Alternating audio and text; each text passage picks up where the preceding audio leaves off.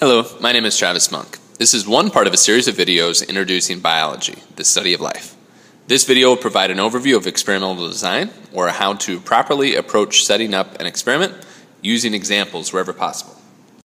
The picture above outlines the scientific method, a means for studying the natural world.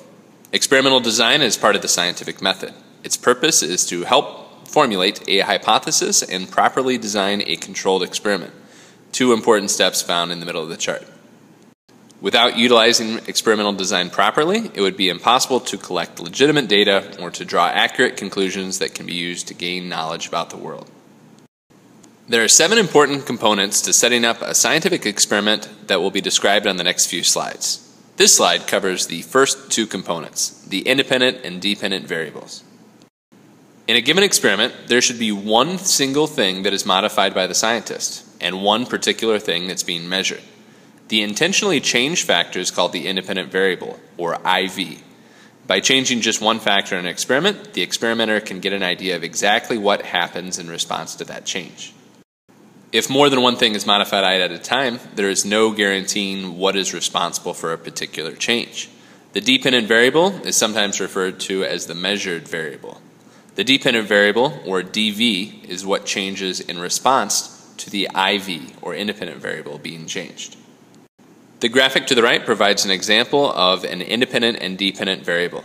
A scientist might want to change the liquid food that a plant gets and measure how that affects the height of a plant. The independent variable, that which is intentionally changed, is the type of liquid used. The dependent variable, what is being measured, is the height of the plant after a set amount of time. If you were to conduct an experiment to test the effectiveness of a painkiller, you would want to compare it to something. You may be testing the effectiveness of painkillers against one another, Advil versus Tylenol, or compared to no painkiller at all.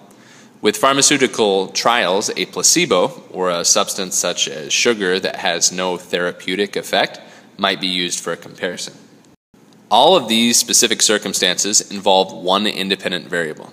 The specific types or values of the independent variable are the control and experimental groups. The control group is the point of comparison for the other groups. No painkiller or a placebo would make most sense in this experiment. The experimental groups would be Tylenol and Advil, those different substances that are being tested against the control group. The graphic to the right shows the effect of different drugs, either calcium pills or a placebo, a sugar pill, on the percent of patients suffering a myocardial infarction or a heart attack over a period of months. In this experiment, the placebo would act as a control group. The title for a scientific experiment should include both the independent and dependent variables. Someone looking at an experiment or graph's title should have a really good idea of what was being tested without reading any further. In the graphic to the right, a title such as acids, bases, bacteria, oh my, might sound really witty or cute, but it doesn't really clearly describe what's being tested in the experiment. The effect of pH on the activity of the enzyme being produced by indicates the independent variable, the dependent variable, and leaves very little to question.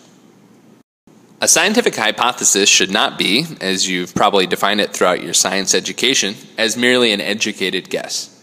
When universities conduct research costing tens of thousands of dollars that require federal grants for funding, they are expected to have a really good idea of what should happen in a given circumstance and why. One of the requirements is that a hypothesis must be falsifiable, or it must be able to be shown incorrect. While hypotheses can be rejected, they are never proven. They're just supported by data. Hypotheses are often written in a format that is if-then. So if you study more than an hour for a test, then your scores on that test will increase, would be an example of a hypothesis. The picture to the right shows the steps involved in the scientific method.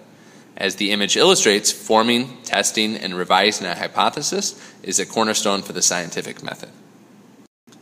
In a given experiment, there should be one independent variable, as we mentioned earlier.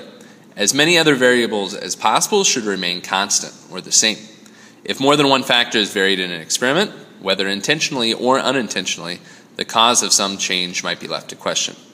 In the graphic to the right, an experimenter is manipulating 2 different variables, the pH, or the acidity or basicity of a substance, and the temperature of a solution, and looking at how fast an enzyme works. As the graphs illustrate, both of those variables play a large role in how quickly the enzyme works. If both of those two variables were modified at the same time, the results may not accurately depict the relationship between the independent and dependent variables. So maintaining lots of constants is important.